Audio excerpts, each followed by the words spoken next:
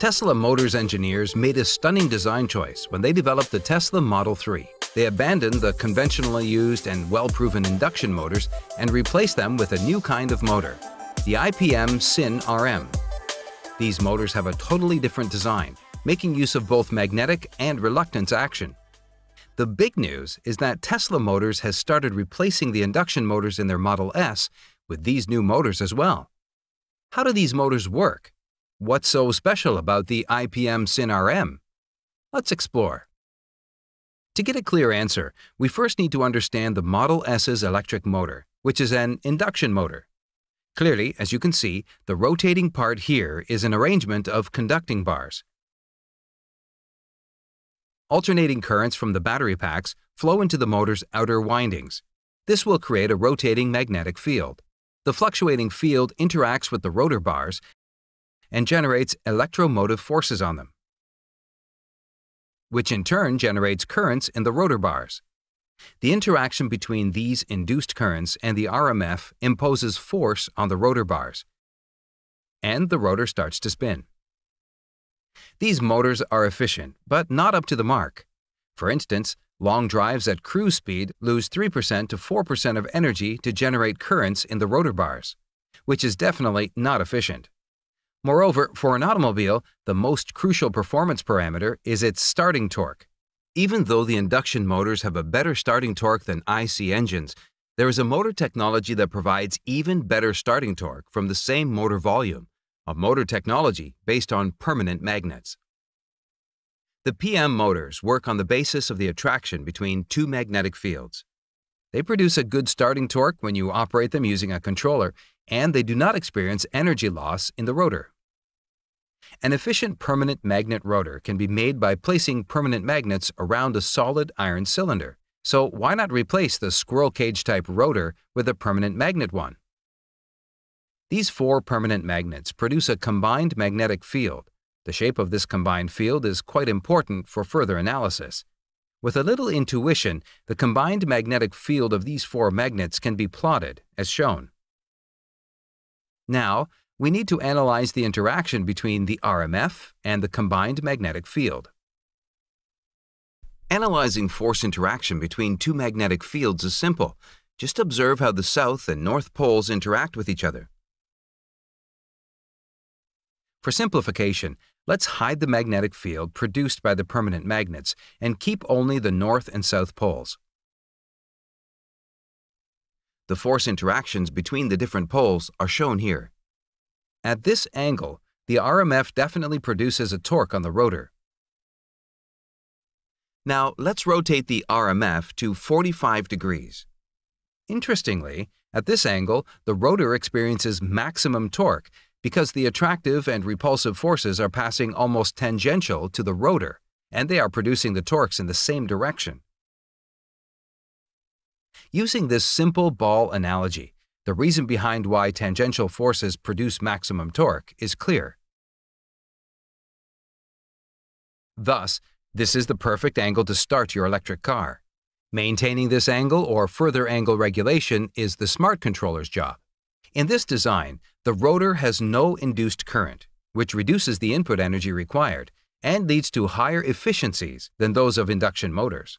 Along with higher starting torque, the PM motor also runs at synchronous speeds. But the search for the perfect electric motor is not over yet.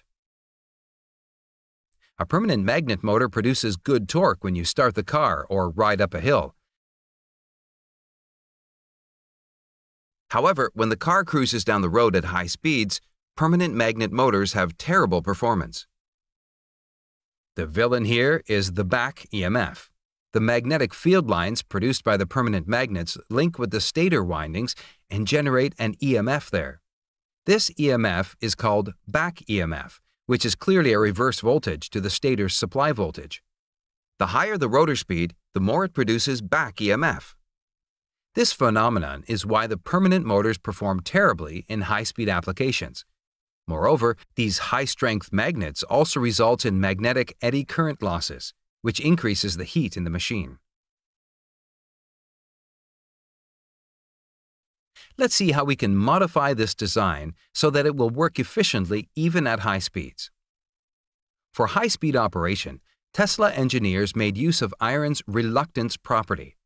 A medium's ability to oppose magnetic fields is known as reluctance. An iron nail sticks to a permanent magnet due to the reluctance force. Iron is a good keeper of magnetic field lines, but air is not.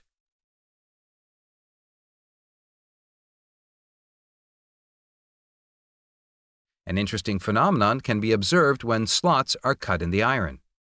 At this rotor position, the rotor is in a high reluctance state.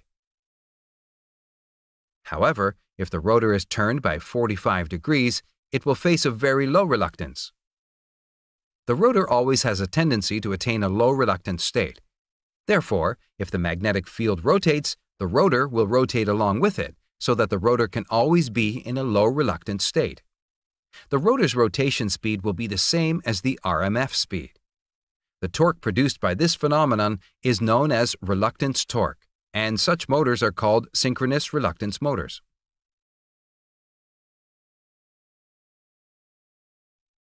SynRMs are highly efficient, and they don't have back EMF issues. In short, permanent magnet motors are good at low speeds, and SynRMs are quite good for high-speed operations.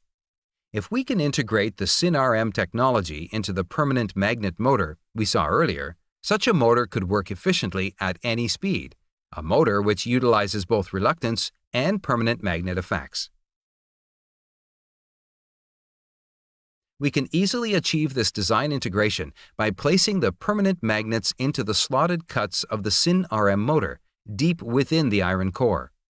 This placement further reduces the magnet's effect on stator winding and thus reduces back EMF. This design is the internal permanent magnet synchronous reluctance motor, or the Tesla Model 3 motor. The relative permeability of the magnets is almost the same as that of the air, so they will oppose the field to pass through it, just as the air did earlier, thereby generating the reluctance torque. To analyze this motor properly, we first need to observe the resultant magnetic field that the permanent magnet arrangement produces. The FEA software EMWorks 2D, paired along SolidWorks, comes to the rescue. The resultant magnetic field produced by this arrangement will be as shown.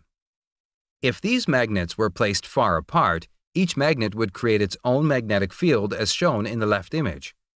Using this resultant field, let's do the further analysis.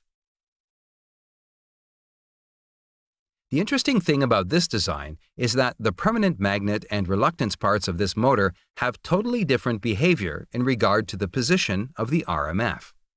Let's analyze them separately.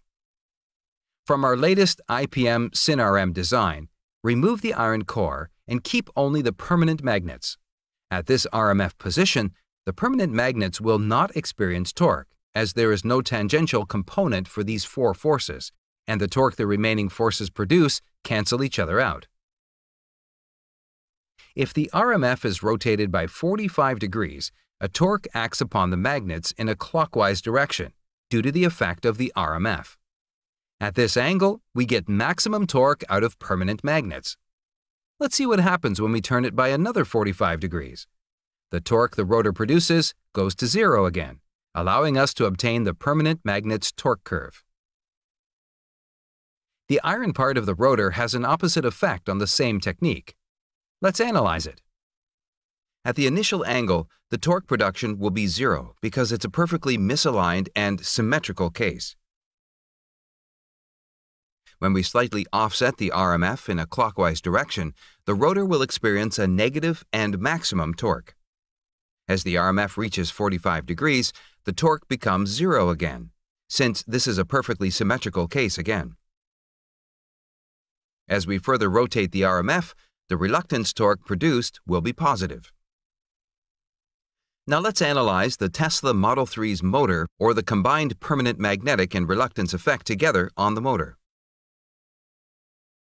It's clear from the total torque graph that if the RMF angle is around 50 degrees, we'll get maximum torque from the motor. So Tesla Motors engineers made sure that when you start the car, the RMF angle is around 50 degrees, which will guarantee maximum torque production. We know that as the motor speed increases, the permanent magnets induce a back EMF on the stator coils.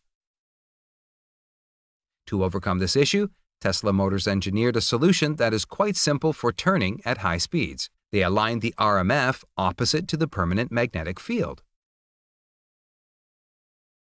As you can see, the RMF weakens or almost cancels the permanent magnet field. This way, even at high speeds, such motors won't produce much back EMF. Obviously, at this stage, the torque production will mostly come from the reluctance effect. Model 3 uses a 6-pole design, which is no different than a 4-pole design, apart from getting higher torque. Tesla Motors is not the first company to release such an innovative motor. The Toyota Prius, a hybrid electric car, uses similar IPM-SynRM motor technology.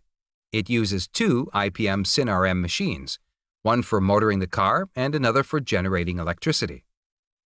An interesting difference between the Model 3 and Prius motor designs is in the magnets. Prius motors use solid magnets, whereas each magnet in Model 3 motors is segmented into 4 parts. This segmentation reduces the eddy currents in the magnets, preventing them from overheating, which in turn saves them from demagnetization and runs the motor cooler. The 2019 version of the Model S cars have IPM-SynRM fitted at the front. The IPM-SynRM motor has efficiencies of up to 96% compared to the traditional induction motors of up to 94% efficiency. Effective cooling of an induction motor's rotor is a big challenge. This issue is not present for IPM-SynRMs. With the added advantage of reluctance, these motors have higher torque values than induction motors. IPM-SynRMs have definitely set new standards in the EV world. We hope you enjoyed this explanation of how clever design decisions gave birth to a promising electric motor. Don't forget to be one of our supporters. Thank you.